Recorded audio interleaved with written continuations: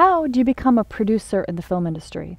You might have the goal that I want to make a lot of money in the film industry, I want to produce my own stuff, and maybe you've been producing some smaller stuff, you know, some no-budget stuff, and you're like, how do I make that leap then into the bigger stuff? Well, here's a perfect example from the A-List Mastermind.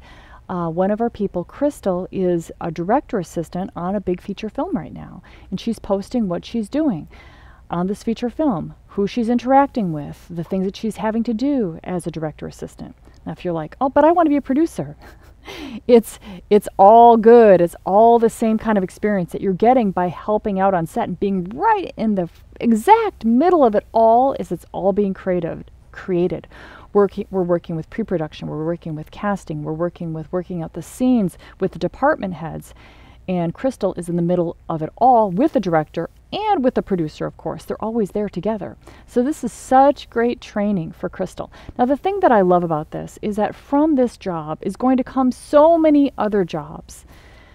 Most people start their career in the film industry and they're like, they got a job here maybe, doing background. Maybe they get a production job here. They get another background job here. They get another job right here. But it's not enough jobs where you're creating a bunch of relationships with people, where you're getting inside and getting people endeared to you, where they think about you and they hire you again and again and again on their next project. Instead, what you want to do is you want to build momentum.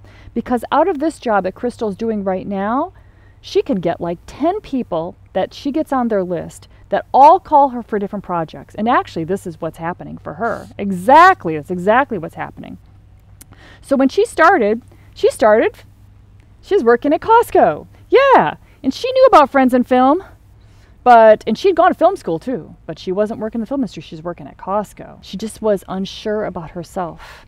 And what she found is as soon as she got in and she started doing our methods, she started working right away. And this is where she's at right now. She's working all the time and consistently and filling her schedule. Out of 30 days in a month, she's working like 23, 24 days a month. That's a lot. Anywhere from $200 a day to like $350, $400 a day. That's awesome. And she's working in Texas, which has lower rates than other places. So she's doing really well. And her goal is to become a producer. Right now, she's got this great director's assistant job, and that's teaching her a lot. That's going to help her a lot as a producer. She's right there when all these decisions are getting made. So if you want to find a real way to actually become a producer, you need to get inside and start working for real on real professional shoots, just like Crystal. And the great thing about that is that you're making money the whole time.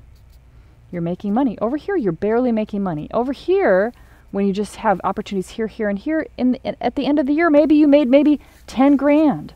Over here, you're making 60 grand and you're working consistently, which is going to get you a career where you got all these people referring you work.